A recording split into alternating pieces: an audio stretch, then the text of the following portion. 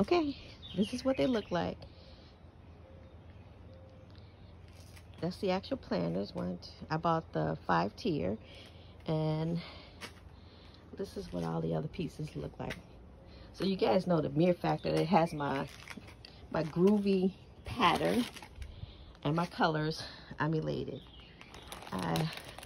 It actually came with these instructions and a note. I'm going to actually take a minute to go in and read it. One of the coolest things was the little card from, now this guy could be 35 years old for all I know, but the fact that it was handwritten, I'm all in it about kids learning how to do stuff. So my idea is to get this thing going and started so that by the time my little divas get here, they'll have something that they can kind of water, help take care of, give them something to do every day while they're running around and playing back here. I think we pretty much decided on this side of the house. Ooh.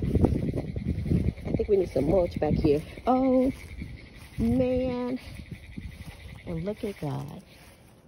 I just discovered 2 planters back here. Clearly, I've never been back here on this side of the house, can you tell?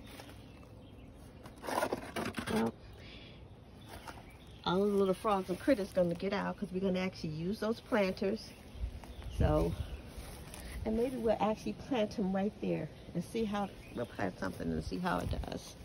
Let's go on the other side of the house. Decided not to really use this side, but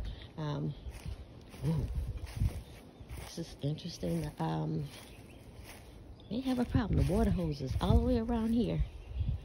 Hey, I personally think that needs some mulch, but I don't know. I'll see what the hubby says.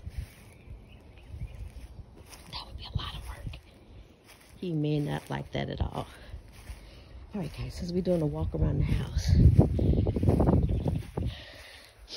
we're gonna put some mulch and stuff out here too. And out here in the flower bed. So if you haven't figured out, we're in sunny Florida. We've been here for, I guess, September, October of last year. Still trying to get settled, but we're not in any hurry.